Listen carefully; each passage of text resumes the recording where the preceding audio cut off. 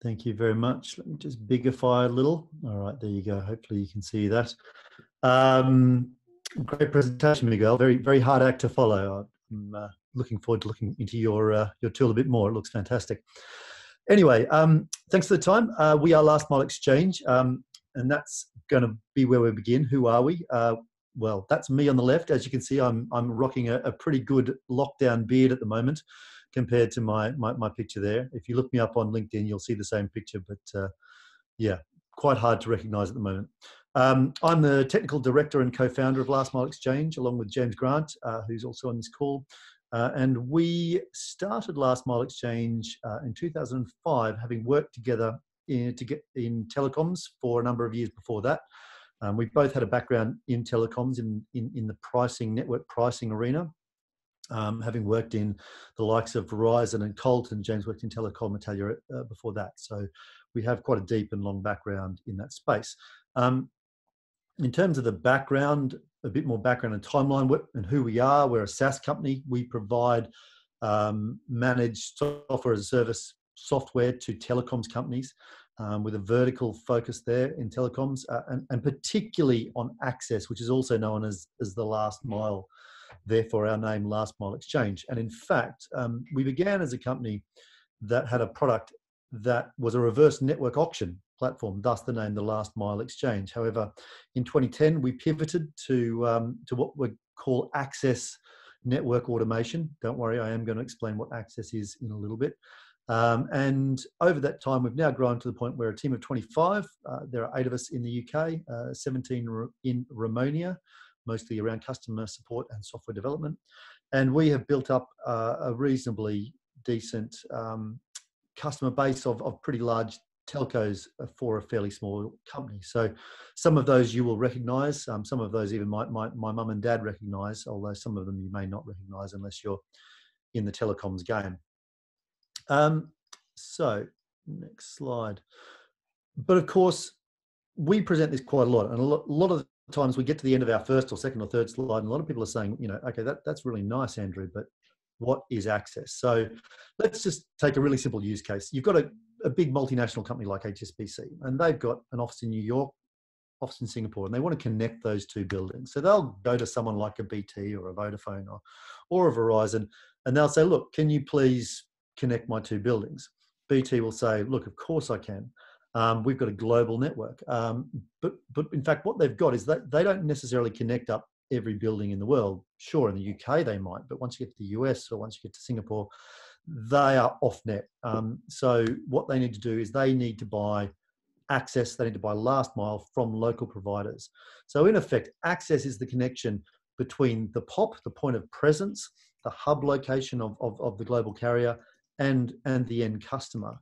An analogy we use quite often is that of airlines. So imagine BT. BT can fly you from Heathrow to JFK, but they may not get you to 60 Hudson. To that, you've got to jump on a train, you've got to jump on a taxi. And that's effectively what access is. It's just a bit of the network that the big global carriers buy off other carriers to get them to where they want to be. So that's what access is, but why does it matter? And in fact, what does it have to do with GIS?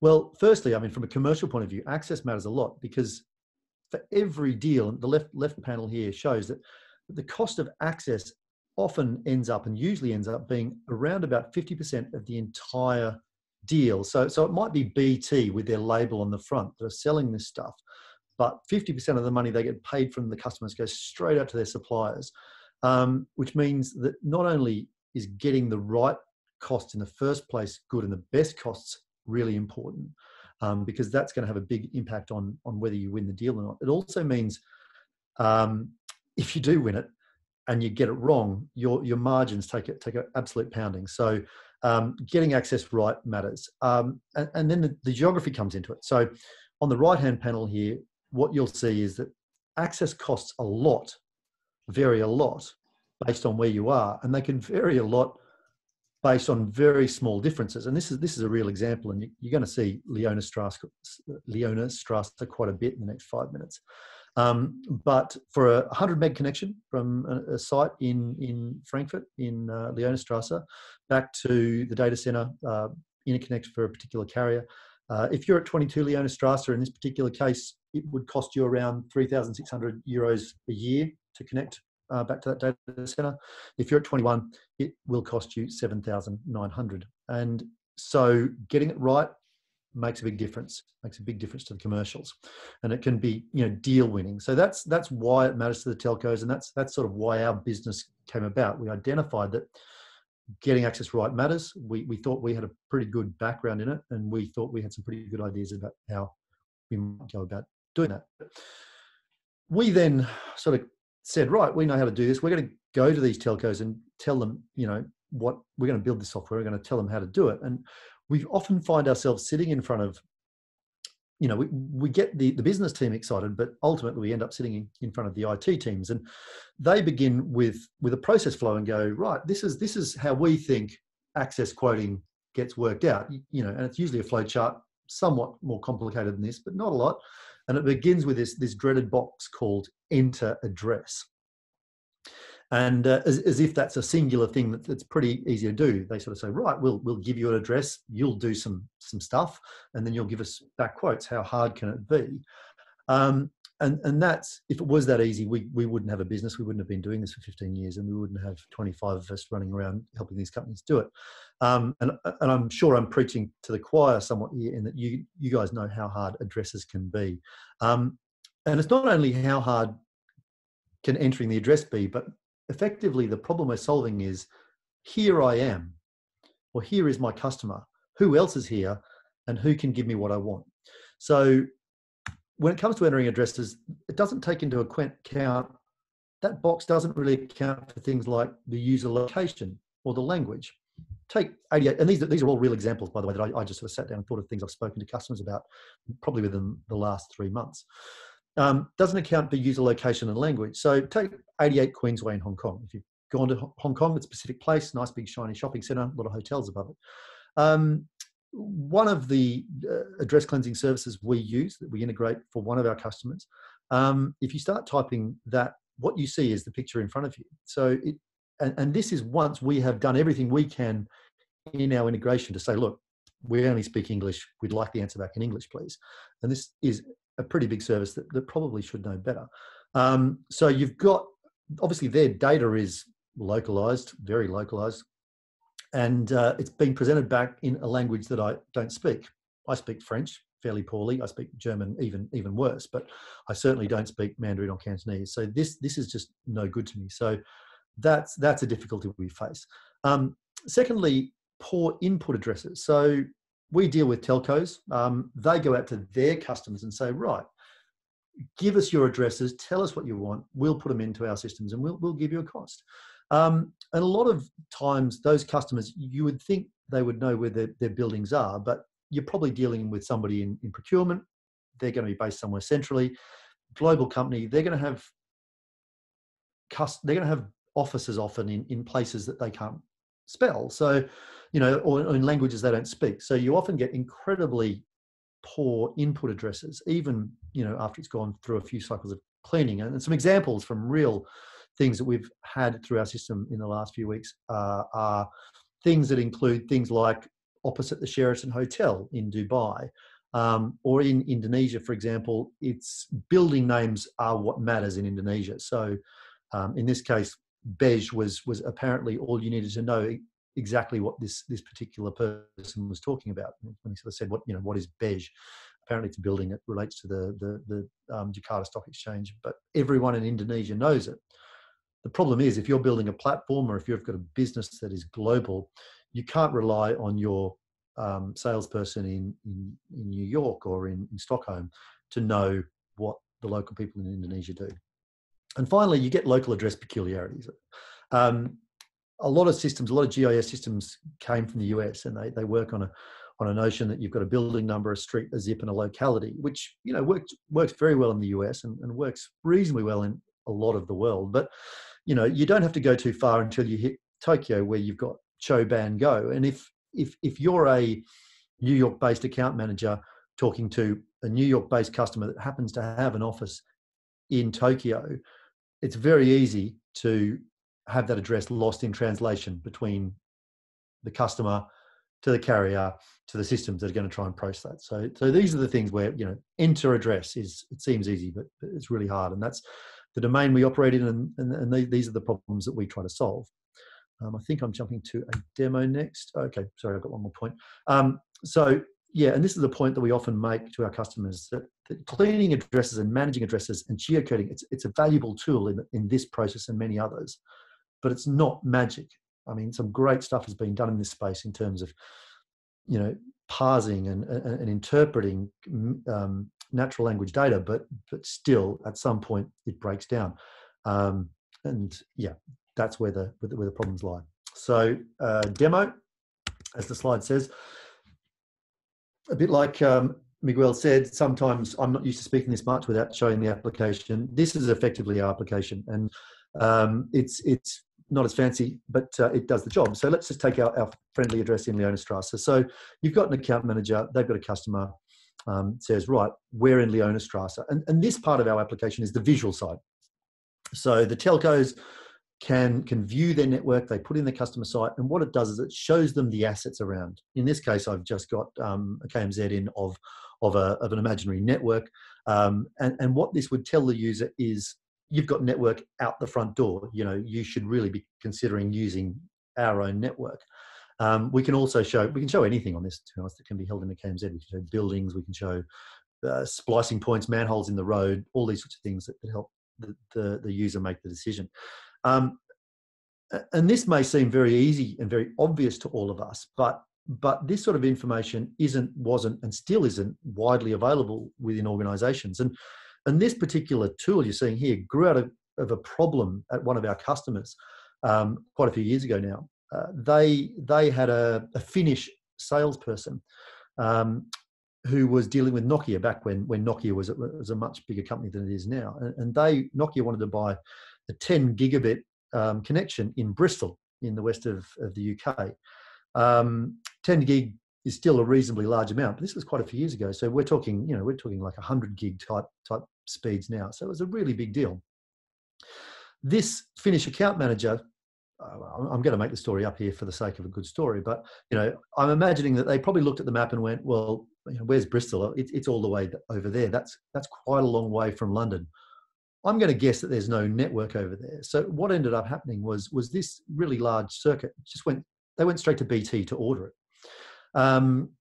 They paid BT a very, very large sum of money over the contract term of that circuit. But at some point, someone looked at this and went, and actually, funnily enough, they looked at it on this tool, and they went, we've actually got fiber running down the middle of the street out the front of this building. What had happened is you had data opacity. The user in Finland just didn't have access to the information they needed to make the right decisions, and that ended up costing this particular customer a whole lot of money. And fortunately for us, it led to the introduction of this tool, and that was where we started. And so this is the very visual side of it that we're all very familiar with. However, there is another side to the access problem as well, because not all data is available and freely shared in the market. Companies in the US are very free giving out KMZ files, giving out the lit buildings, but in Europe less so, in Asia very much less so. In some cases, this is considered to be sort of highly secure, highly security conscious data. So they don't just hand it out. So if you want to know who is available to provide a service here, we have another flow, which is effectively what we call the off-net quoting process. And you come in here, you've got your address, and you say what you want. So this particular case, it's a demo case, but somebody wants a 10 meg service, and they effectively press get quote. What our system does is it sort of throws it out to through one of the two paths. We hold a lot of data internally. We collated through our partners millions and millions of data points of connected network buildings from suppliers. However, they provide that to us. We don't have a lot of control over that. The quality is a little bit messy, but we have those 4.5 million data points. We also have geographic information that defines where other carriers are available and where they can provide coverage as well. And we call those internal data sources that we hold. We also call external data sources via API. APIs are pretty universal in the travel market. everyone's used to going to Skyscanner and typing it in, and it calls out to all the airlines. Telco for a tech industry is still a little bit behind. And we have 50 to 60 odd suppliers that we connect to for APIs. We probably have in the hundreds of suppliers that still provide us data in CSV, Excel, whatever.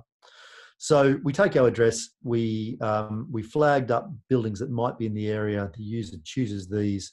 You can see it's narrowed it down to a list of selections, and they choose them, and then they press continue, and then effectively it does a bit of crunching behind the scenes, and eventually it should bring back a list of all the options that are available off-net, off the customer's network in this location. If I speak a little bit more slowly, it should come up any moment now. There you go. So you end up with something like this. It's Skyscanner-esque. It says these are the carriers. This is all made-up data. So if any of you are familiar with the German market and go, I'm really not sure Schmidt AG is a real carrier in Germany, that's because it's not.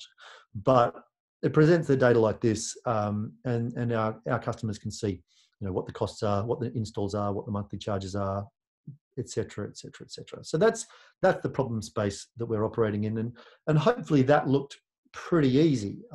That's actually a problem we often face when facing these self-same IT people, where they go, well, how hard can it be? Because you just enter an address, do some magic, and then get an address out. But if I jump back to my slides and give you an example of what's just gone on here, it's a bit easier if you look at it like this, and we go through the flow. So effectively, we triggered a search, and firstly, we looked at our internal options, and the geographic factors came into play here. So I mentioned we've got a carrier building database, 4.5 million buildings, depending on our customer. We also have other geographic identifiers. It can be postcode, it can be phone area, it can be distance from data centers. We have all these things that come into play that we assess against the search address, 20 Leonstrasse. But the buildings is probably the most important thing. And so we have to match our input address against this reference data.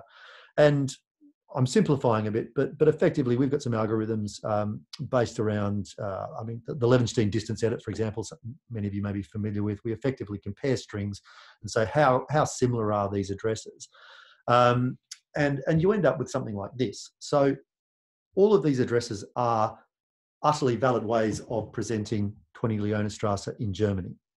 All of them will be recognised by national German speakers. The way that you can present the thoroughfare ending are all legitimate. Things like the SZ, the double S, things like that. And you see things like Carrier A, Leonstrasse, that's a 73% match using a distance edit. But it's actually correct. You've then got Leonstrasse with the SZ, 87% match. You've got number 10 Leonstrasse, spelled exactly the same way, with a 93% match. But it's wrong, however, because you've only got to change one character to get that match.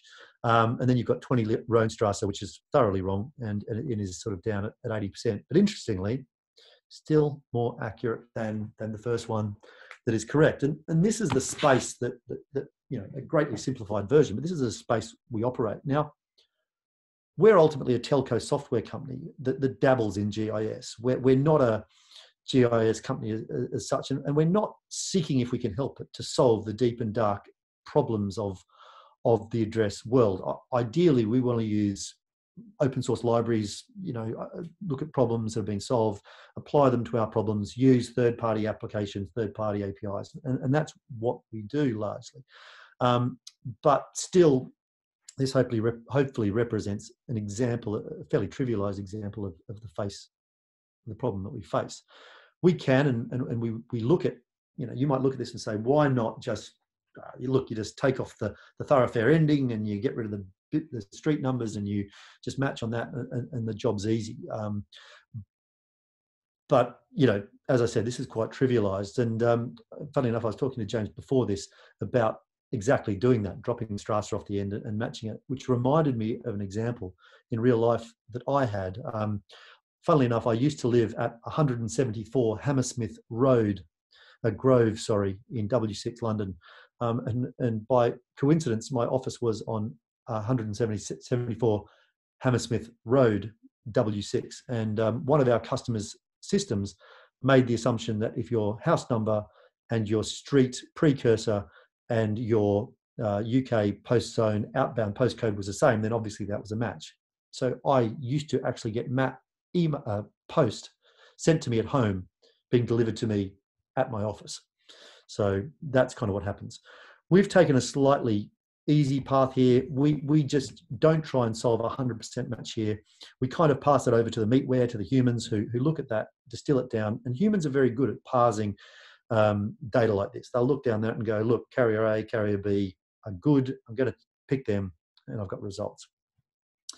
And that's the happy day path. But then you get the external APIs where we just pass this address in, and we really have no visibility of what algorithms or what they do. So, magic happens there sometimes, and they pass us the results. But we have no visibility of that, and we're a bit dependent on how good a job they do. At the bottom here, this is again a very real example that actually only came up last week, where we had it wasn't 20 Leonestrasse, but it was very similar, and it was in Germany. We were searching for 20 Leonestrasse. We knew this carrier had fibre into this building, but we were getting a negative response back. Eventually, we contacted them directly and said, look, this is what we're sending to your API. This is what you're sending back. What's going on? They dug around for a while, and basically it turned out their database had 20 to 22 Leonestrasse. And therefore, they said that was not the same. A pretty trivial example, but with real world implications. So we're not the only ones looking to solve what would otherwise seem to be pretty trivial problems. So, I've spoken about the challenge we face, but if I was to digest them down and with a pretty picture and a few bullet points, I'd say that we face challenges with poor input data. It can be very poor, it can be very variable or variable, as I've written there. The reference data, it's heterogeneous. We don't control where it comes from. There are, well, quite literally thousands of suppliers that have fiber networks globally, or, well, not even fiber, 3G, 4G, 5G, increasingly microwave, satellite. And some of these addresses we get addresses for wind turbines. We get them for oil fields. And those addresses can be incredibly non-standard, and matching them can be very, very challenging. Our problem domain is global. I've often, when speaking to carriers that operate only in the UK, jokingly said, I really envy you. You've really only got to build a system that works in the UK, or in the US, and that's hard enough. When you're trying to deal with the issues that I've already mentioned, such as languages, address systems, Choban, Go versus house number, building, problems really arise. And then you get to the world of geocoding and cleansing. We began our life using Google, and Google is great. Say what you think about them, but it really is kind of preeminent there. But they have a few problems. They've changed their licensing recently in the last year or two, and that's changed the game somewhat. Also, it's not authoritative. People often think it is. The amount of times that I have to explain to people that just because Google says that's the address doesn't mean that's the address is, well, anyway, it's a lot. And quite often the services that we deliver end up having to be delivered somewhere. So it's not just a quoting. It ends up, someone turns up and wants to plug something in. So you need to get the address right. So you have to often refer back to authorities, which raises the question, well, what do you use if you're not using Google to geocode or cleanse? Well, we use Locate as one vendor. We've reviewed quite a few. It's pretty good. Not so great in China, but they're promising me that they're going to improve. We also use OpenCage. OpenCage is great as well. We get a lot out of that, and we continue to look at options, because this is a space that is evolving, and is evolving a lot. And then you get country-specific challenges. China and India. I've mentioned it in passing, but address cleansing in China is challenging, to say the least, but changing very rapidly. And same as India as well. Anyone who's only ever worked with addresses in the UK or the US or the Netherlands, for example, India is a completely different world. And we've spoken to the carriers in India who have basically said, yeah, even we don't really know how to manage addresses and how to manage this problem space. But those are the challenges that we're facing, that we're continuing to build on with the space that we're operating. Well, I mean, how do you solve a problem like addresses? Well, what we've shown you some of the things that we're already doing, some fairly macro things around trying to control the inputs. But actually, as our business grows, a lot of our systems, a lot of our customers are no longer using our front end. So they don't have that nice type ahead thing where we can control what they input. They integrate with us with APIs. So they've got their own address entry system, which sometimes is no address entry system at all. So it's not an interactive process. The user just types in what they want and throws it over the fence. But we are continuing to work on this through a number of means. We're looking at the algorithms and tech effectively, and looking at, with limited control, how can we improve matching? So we are continuing to build country-specific algorithms to address the issues that we mentioned, like Germany. So whilst we try to avoid it, and I said if we can help it, we don't. We are doing customizations around that, which involves us having to understand country by country address structures. Fortunately, we collect a lot of data doing what we do. We collect millions and millions of address data points that matter to the telecoms community every year. So we can analyze that and look for trends that we can apply. There are some technical solutions out there that we can leverage, hopefully reasonably wholesale. A lot of natural language processing work has been done for string matching and deduplication. So there's some interesting things going on there that we are investigating as well, hoping that we can maybe get some benefits from that. Improved geocoding at the front end. So the first one is dealing with, once you've got an address and once you're trying to match it, what can you do? But also up front, hopefully we can also deal with collecting the address and geocoding those, and we continue to explore commercially available services, third-party providers, looking at them as they evolve, looking at them as they continue to do a better job, and also looking at open source. So again, I'll shout out to OpenCage, but also things like the Peleus geocoder that spun out of MapZen. We aren't doing anything with that yet, but we are considering whether we will consider creating a customer-specific database or service for high-value telecoms buildings, data centers, and the like, which can be used. And then we're looking at commercial options. So in the past, as a smaller company, we didn't have a lot of clout, but as we add bigger and bigger customers like the Vodafones and the BTs to our roster, we have more ability to go to the suppliers and say, look, you're sending us a spreadsheet that looks like it was sort of done by a dog and a drunk working late on a Friday night.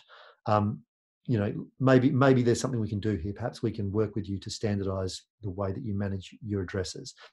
And then on the customer data side as well, we continue to push out to our customers and their customers to try and help that, both just through advisory and also with the way that they engage with the things that we've mentioned up here as well, about how they can improve their matching, how they can potentially improve their algorithms, and how they can use the services that are available out there to clean up what they hand us. And nothing would be complete without a Venn diagram.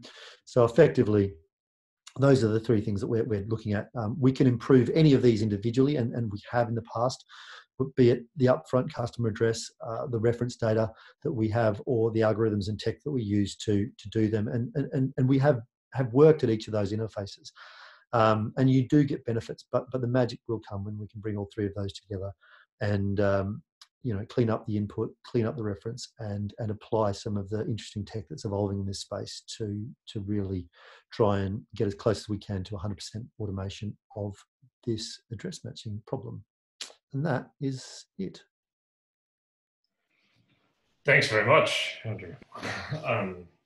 Stephen, we have time for a question or two. Yeah, we've got a couple of questions. So, God, you've just taken me back to my Where on Earth days, Andrew. You know what? Could I just say a shout out to Where on Earth? I mean, the day that I discovered Where on Earth in about 2001 was a revelation. That was before its time. I love that service. Yeah. So a question come in here, which is really asking which end of the chain is paying you. Is it the guy who owns the big pipe across the ocean, or is it the people who own the last mile of fibre? At the moment, our commercial model is what we call the buyers. So yeah, so it's the people that are buying access. You know, and some of the, well, there's a few things we say. Even a small telco is generally a reasonably large company, but even some of the small telcos still need access. But generally speaking, we are paid by the buyers, the Vodafones, the BTs, the Telstras, the Telias. That said, we are not ignorant of the fact that there is, you know, scope to explore the sell side as well. Right. Okay. And I've got one more for you here, which is, no, I think you've answered that. It was a geocoding question, and I think you've answered it really well. It seems amazing to me that here we are, sort of 25 plus years after we started trying to produce global geocoding, and we still haven't cracked it, and the problems are still the same problems, basically. It largely still revolves around people who live in Western Europe and the United States thinking that addresses are formatted in that way all the way around the world, and of course they're not. Absolutely. Okay.